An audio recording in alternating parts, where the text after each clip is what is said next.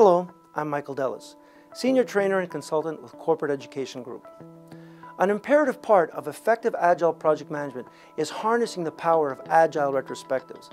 An Agile Retrospective is a meeting where key active project stakeholders, for example the Agile team, gather after completing an increment of work to inspect and adapt their work methods. An Agile Retrospective meeting provides an opportunity for each project stakeholder to share their positive and challenge experiences, their successes, and of course, yes, very much so, their learned wisdoms. Different from postmortems, retrospectives identify and celebrate project achievements and ensure everyone applies constructive change moving forward rather than focusing on what went wrong, identifying blame, and determining consequences.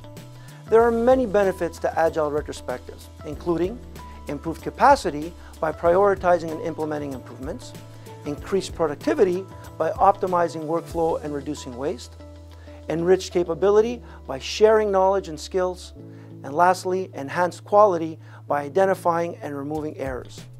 Before conducting an Agile retrospective, there are a number of important logistical factors to consider. For example, the number of participants to ensure adequate meeting space, the location of the participants, if they're co-located and/or virtual, and lastly, the completed work period duration. Typically, you'll need about 45 minutes of retrospective time for every 1 week of prior completed work. For Agile retrospectives to be effective, they are often facilitated by an Agile coach, posing various introspective questions, such as, was Agile effectively used?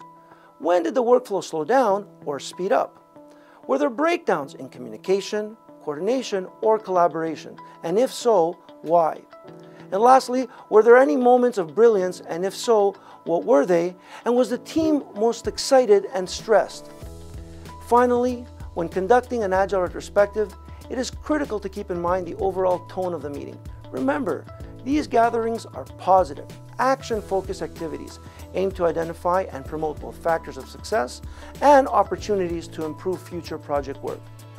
Leverage these Agile retrospective best practices and you will improve project performance and effectiveness.